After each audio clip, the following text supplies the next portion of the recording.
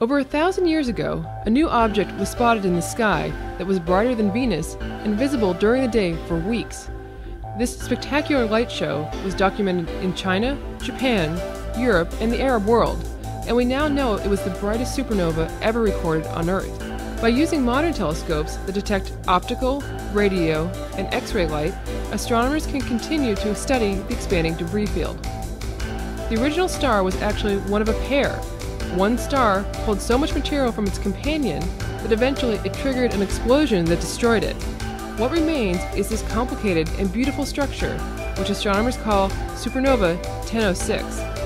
This helps us better understand how some stars explode.